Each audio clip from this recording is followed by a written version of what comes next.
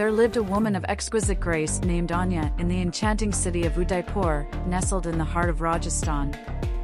Anya, with her raven-black hair cascading down her shoulders like a waterfall of silk, was known for her regal poise and the vibrant hues of her traditional saris that mirrored the vivid tapestry of her culture. Her almond-shaped eyes, adorned with kohl, sparkled with a wisdom that transcended time, and her smile, as warm as the desert sun, left an indelible mark on all who encountered her.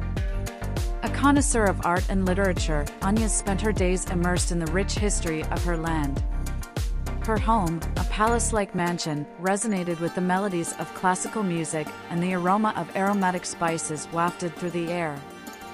Anya's garden, a sanctuary of fragrant blooms and intricately carved marble fountains, reflected her impeccable taste and appreciation for the finer things in life. Udaipur, with its ancient palaces and serene lakes, served as the perfect backdrop for Anya's elegant existence. Despite her opulent surroundings, Anya was a beacon of humility. She dedicated herself to charitable endeavors, supporting education and healthcare initiatives for the less fortunate.